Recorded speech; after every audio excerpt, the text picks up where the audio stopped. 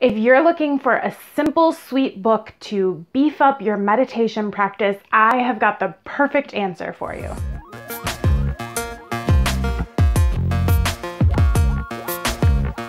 Hey there, saplings. Welcome back to Esoteric Moment. Today I have a book review for you, and it is Pagan Guided Meditations by Yucca from the Pagan perspective. Now, I meant to do this book review like a year ago and to actually take one of the meditations for you and do like a video montage-y type of thing, but I haven't had time for that, and I really think this is such a great book for people looking to beef up their meditation practice. So I'm just gonna tell you what it's all about. If you haven't watched Pagan Perspective, it's a collab channel. Everyone answers a question each week, and there are regular hosts, and Yucca is one of those regular hosts.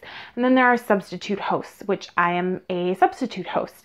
And we take turns answering these questions every day, all week long. Yucca has also written a book, and it's just this really great, simple, straightforward book for those who are pagan and looking to work on their meditation practice. What I love about this book is that so many of us struggle to find like good, affordable books, and this is a very reasonably priced ebook on Amazon, and it means that you can get it readily and read it on any device. This book is very straightforward. It basically follows the wheel of the year, a full moon, a new moon, and then how to write your own meditation. There's a little description about whatever meaning or message or kind of theme might be going on for this meditation. And then it just dives right into the meditation. I found it was easiest to record on my phone using the voice recording app, the meditation, and then playing it back for myself in the evening when I usually do my meditations.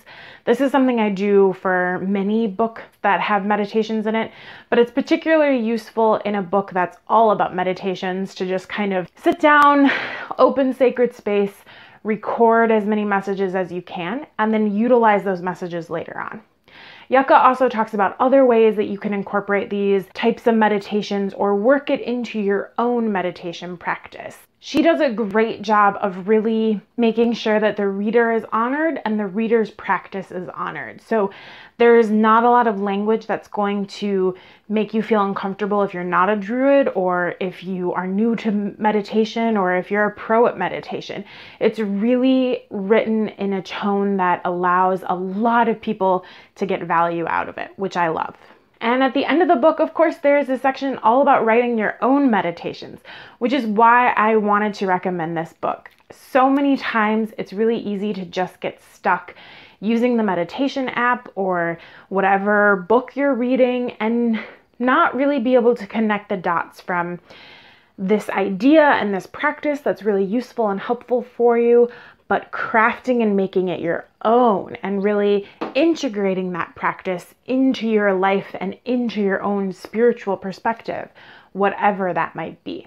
So this is such a good way to get started in writing your own meditations and integrating your own practices. So easy the way Yucca makes it sound. I can't recommend it enough for those who are looking to work on meditation. This book review is very short because the book is short, but it's totally worth it. This week's sapling shout out goes out to Manticore's Lullaby on Instagram. They have this really sweet binder that they store all their Gorsey in, and it's kind of like Book of Shadow meets Gorsey storage, and I love it. So go check out their Instagram. If you want to be next week's sapling shout out, definitely leave me a comment below about your meditation practice. Is it something you use or still struggling to incorporate? Tried it or just not your thing? I'm curious to know how it works for you. And on a side note, I was really hoping to record outside, but it has been rainy and humid and hot for like weeks. Luckily, our home has not flooded, but the community that we live in has had flooding. Madison has had tons of flooding. The road to work has had flooding. So it's just a very wet and soggy outside. So I think it's going to be recording a few videos inside for a while, and then hopefully I'll capture the fall colors for you in a few weeks. Thanks for watching, and as always, may you find peace in the sacred grove.